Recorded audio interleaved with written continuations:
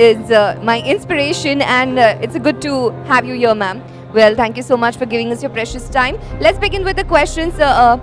You have been an organizing committee member also. You were there behind organizing this Imagine 2019. How was the journey? How was it to be behind the stage as well?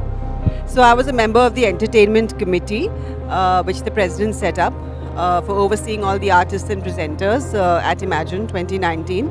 But then once you're a member of any committee, you become a soldier across the board, and you try and pitch in everywhere and help.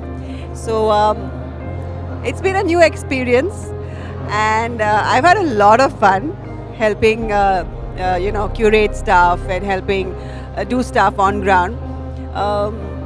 Fun, new, and I enjoyed the process. That's amazing. Well, Gitikka ma'am, you have been working in this industry for more than a decade, and now there are so many new event managers coming in the industry, visiting EEMA, looking at you as a host, as a member of the committee. Would you like to work with them as well? I would like to work more with the new ones than with the agencies that I've worked with for so many years.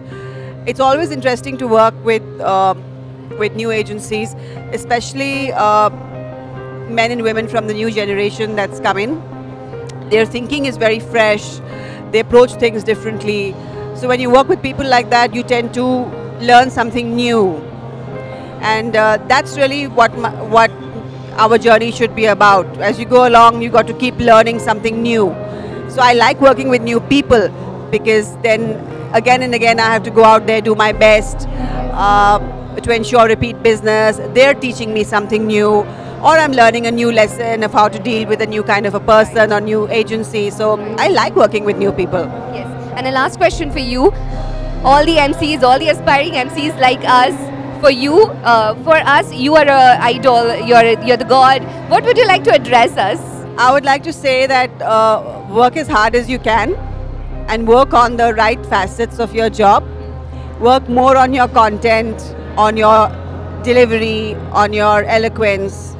Work more on reading a lot, travel, and assimilate a well-rounded personality. And that will come out on stage. And also work at being a good human being, because if you're a good human being, your audience always connects with you and loves you.